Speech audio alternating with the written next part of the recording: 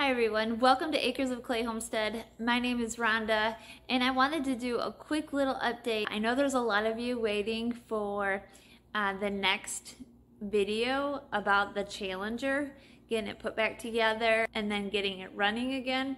But that video is on hold. I was hoping to have it out last week and then I was hoping to have it out this week, but we're still waiting for the dealership to come out and calibrate it so that we can start it. It needs to be calibrated. Everything needs to have oil run through it, and they have the tools and the equipment to do that, and we don't, so we have to wait for them. We also understand that the dealership is extremely busy right now, so we're kind of on the waiting list, and they'll get to us when they can. They said 2 weeks ago that they were gonna get to us, probably like on a Wednesday. Well, that didn't happen, and then Kevin talked to them last week and said maybe Monday or Tuesday, but that didn't happen. And so hopefully, you guys are probably seeing this on Sunday, hopefully they will come out this week and we can get this wrapped up because, you know, it's starting to get warmer. We haven't planted any corn yet, but time is getting close. So we haven't needed it yet for tillage. That's our main thing for tillage and hauling manure. But we are using another tractor for hauling manure. So we're waiting patiently, but once the dealership comes out, then I will definitely get that video out to you guys. But while you guys are waiting for that tractor video to come out, I have this video. Today's video is going to be about another tractor repair that we did for a customer. His tractor needed some work done, so let's jump right into it, because I think it's gonna be a lengthy video. Thanks everyone for watching, and before we get this tractor going, can you guys just hit that thumbs up button? That helps my channel. That's like the biggest support that you guys can give to us as a channel, and I truly do appreciate that. Also leave your comments and questions down in the comment section below. All right, let's get going on this video. That seems sloppy. Should be. Then here's shop. Something is terribly wrong. This is the old air filter. I wonder how clean it is. Okay, so this one's a little interesting. I gotta get that up. So much room to work. So you said last. It is actually a lot of room to work. Out of range.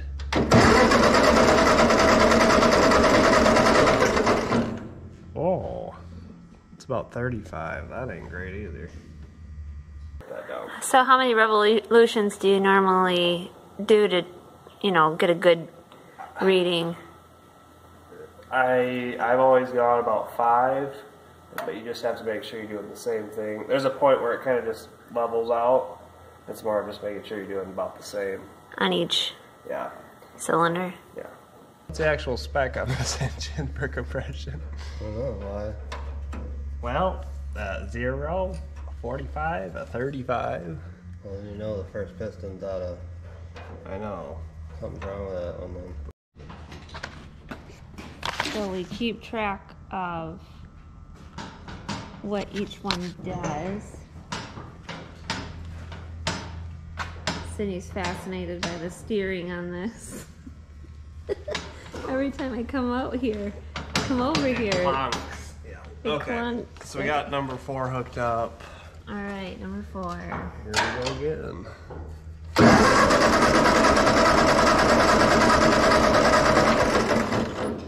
And that one's 42. 40-ish? Yeah. So number 1 definitely got something there. Yeah. The other 3 might be fine. Have to look at the specs. So what do you have right here? Ultimate leak down tester. It doesn't work the way it's supposed to. Online special that isn't that great, but I've been using it to regulate airflow into a piston, and then I will roll the engine over till both the intake and exhaust valve close, and then here where the air leaks out, or try anyways. So this doesn't meet your qualifications. It doesn't work.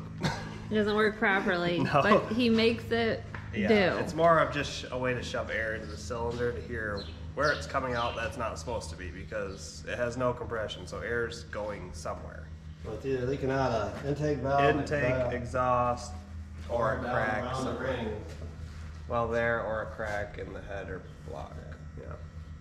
But it'll give us a little bit more of a definitive thing, so that way we know where to look when we pull it apart. So that's the next step. Yes. So I put a little bit of air in it. A little bit of pressure. This is my pressure gauge. It sounds like all the valves are closed, but something's hissing. There it is. You hear it? Yeah, so the air is coming out my filler cap, which means that, yeah. So either the gasket is broken, no, not necessarily. It could still be the head gasket. If it's just the gasket broken between, well, Can't be.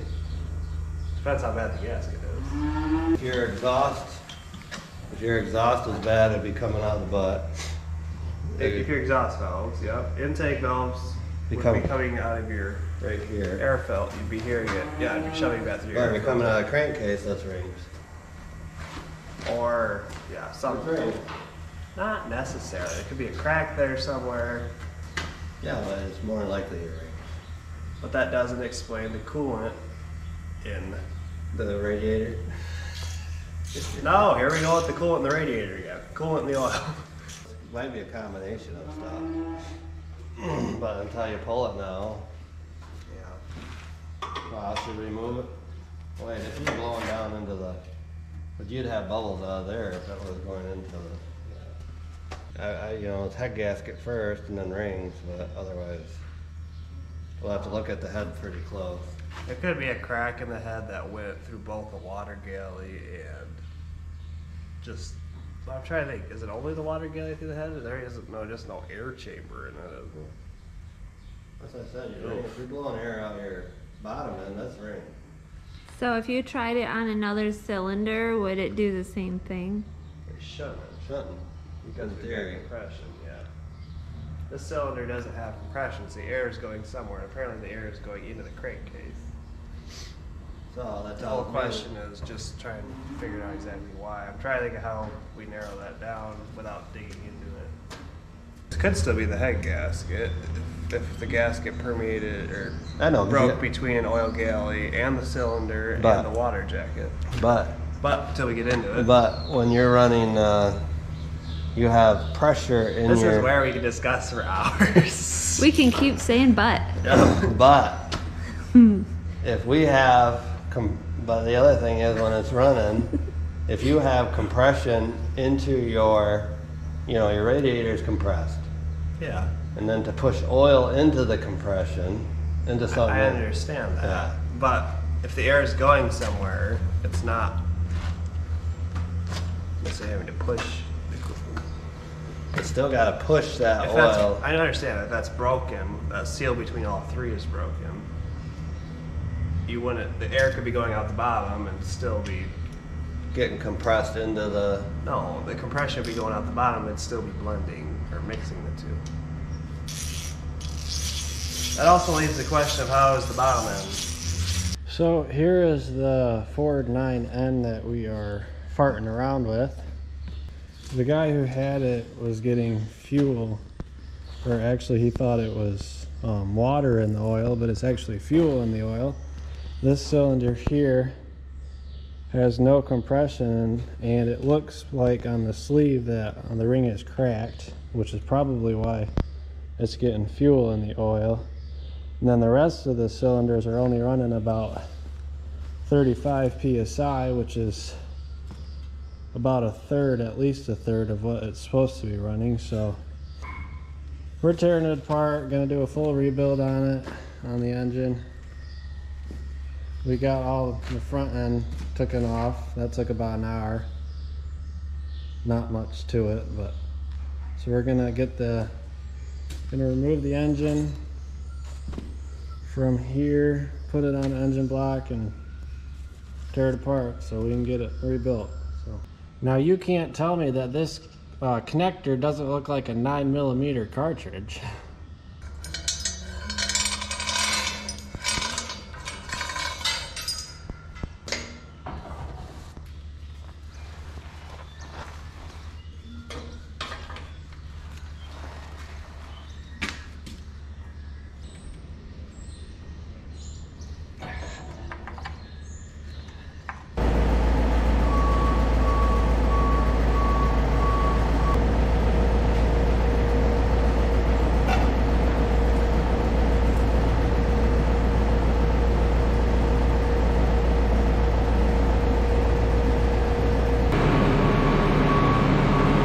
So here it is.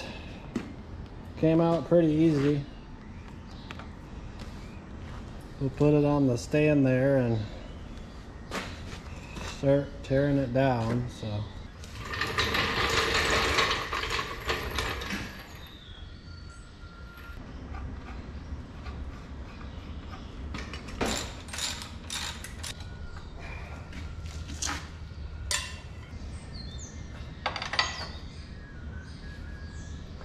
Low, neutral, and high.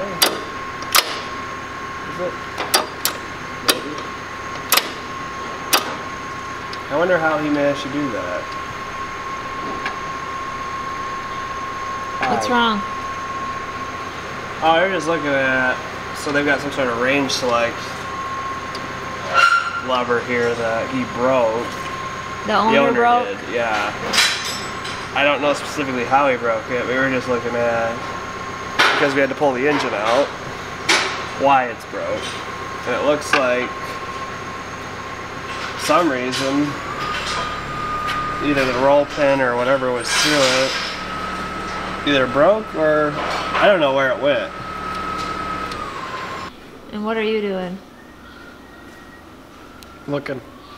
Oh. Here's the ring. It's not good? Apparently either it's been running with fuel in the oil long enough that's been diluted, or there's been dirt in it or something, but the bearings are all scored up. This is... Where's the bearing? This has some pitting. This is like... yeah, that's been... You should be able to run your fingernail over without catching it. That's all Yeah, this is all like really rough. Well, I mean, really rough by a quick maybe. See what he wants with it. Just get it tore apart. So it's not worth fixing? Well, he's gonna have It's our full rebuild at this point. Oh, so it's gonna be probably more than he's willing to put into it. I don't know what a crank is. It's probably gonna be more than the tractor. Look, all three of you are wearing red. So just, like I said, get them all apart. Oh, I am too. Okay, so that explains why there's no compression. That explains the fuel and the oil. Yeah. But the only thing is getting it into the antifreeze. That's fuel. Still don't add up. So when you first took it apart, you thought it was gonna be an easy fix. Then what? Well, we never know. When you From the want- symptoms, I thought it could be down to this. That's my thinking. It's all kind of gambling till we dig into it. And that's what I gotta talk to him about. So then we ended up taking this apart and just noticing. The rings are worn, the liners are worn really bad. You're gonna need more of a punch than You're gonna need a pin punch even. Pin punch. Hence the low compression. This cylinder had no compression because the rings were worn through fully in one spot. Oh. And hence, actually, there was a section of the cylinder wall that was not getting cleaned. It had carbon on it. What you working on? I don't know. I don't feel like talking. You don't feel like talking? Well, they have it kind of all apart and cleaned up. Not working on cleaning primarily. Yeah, I just pulled the valve covers off. Kind of just polishing everything, making sure, just giving it a good once over. What's the plan with it? I've got to go through, clean it all up, do a bunch of spec checking on it, make sure everything's within spec, put new sleeves in it, and What's the owner want done with it? Because it's gonna cost probably quite a bit to have the whole. yeah, it's going to be a kind of an economy rebuild. It's ultimately, it's going to get new sleeves, new pistons, new rings. That's probably the gist of, or the majority of it done. As long as everything's within spec and we don't find cracks or anything. So just kind of going over, gonna make sure all the valves are in spec, seating properly, all that looks good. No cracks anywhere. So you getting close to putting it back together? Yeah, I'm just removing the surface rust. Not scratching it, just removing some of the surface rust, rubbing alongside the cylinder walls, and then we are going to, I'm not going to hone them, but I'm going to polish them, and then I will put the sleeves in, and then we will throw the crank in. Do you have all the in. parts? Almost. Oh. We ordered a new valve kit for it because there were a couple broken springs and some of the valves had some pitting. It's not perfect, but it will it'll work. So Good. slowly get it back together. So it's not every day that you see a crankshaft on the kitchen table, but here at Acres of Clay, you never know what's going to be on the kitchen table. Until we get yelled at by mother. Now.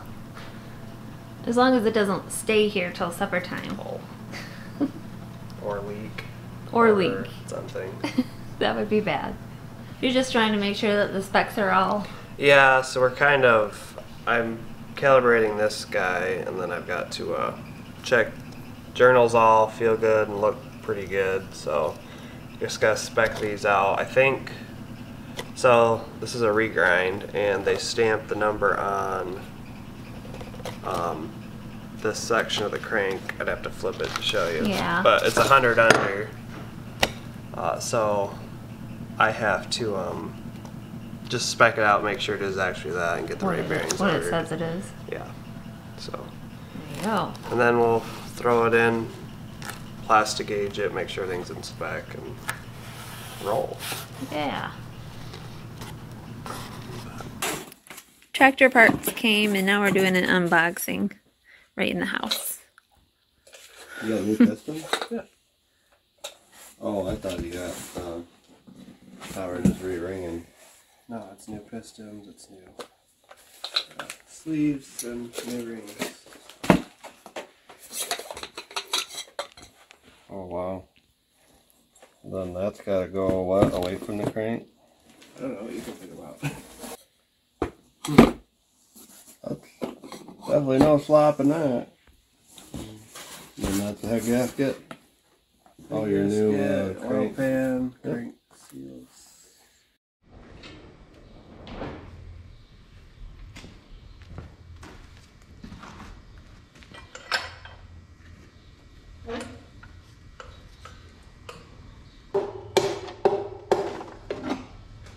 Hey, look at that. Alright, now we gotta roll it over, right? If you want, or you could shove on it. Can you tap on it? Sure you got this the right way? Pinpoints that way? Yep, I think so. Yeah, there you go. There you go. One of these gotta be torqued too. 45. We're gonna put number 2 in. Put new sleeves in. Cleaned everything out. Oiled the cylinder wall. Lubed the cranking rod. What do you call that? Journal. Ethan's got the ring compressor on. Piston.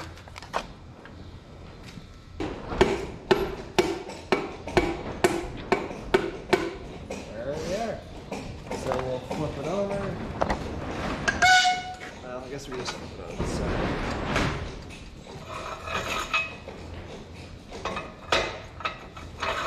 I'm gonna finish tapping that in. Right up. There it goes. Okay. We'll put the rod cap on.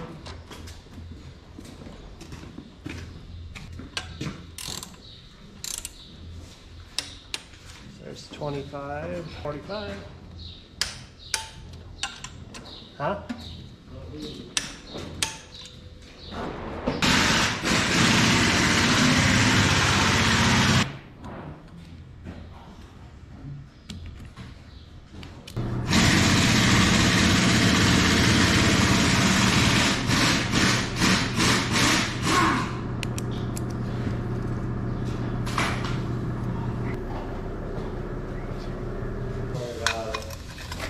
lots of things we could do. Mother needs could do. That's how she's washing the lawn. She's what? She's washing the lawn. All right.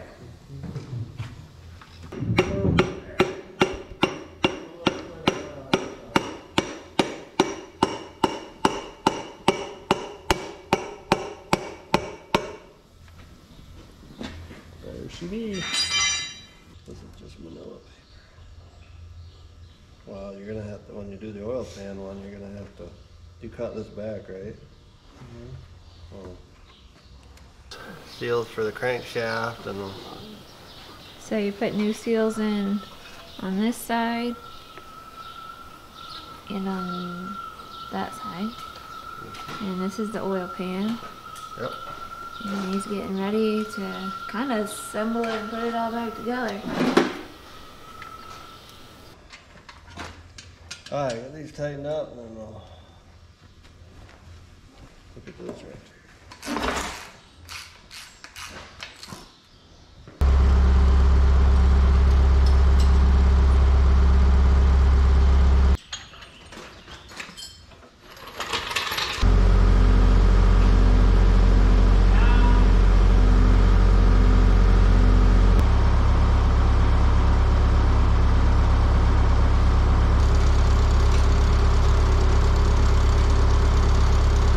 Hopefully they don't blow up.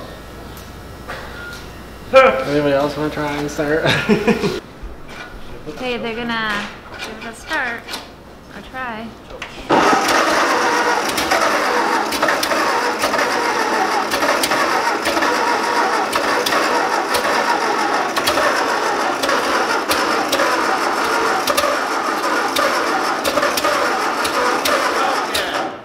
What? Let's choke it.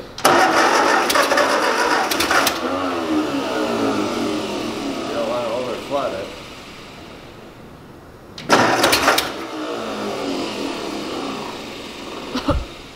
Smells like Oh, so close. Don't throw anything. Go. what? It's not going to. It's not going to.